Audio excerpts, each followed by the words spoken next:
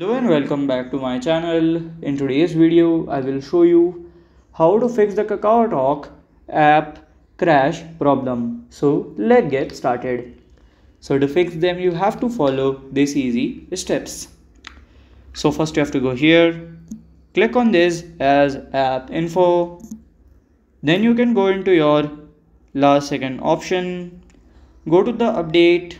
After doing the update, you can open it again and then it could be fixed. So this is how to fix the KakaoTalk app crash problem. And if you find this video helpful, make sure you like, subscribe and share the video. Thank you for your watching.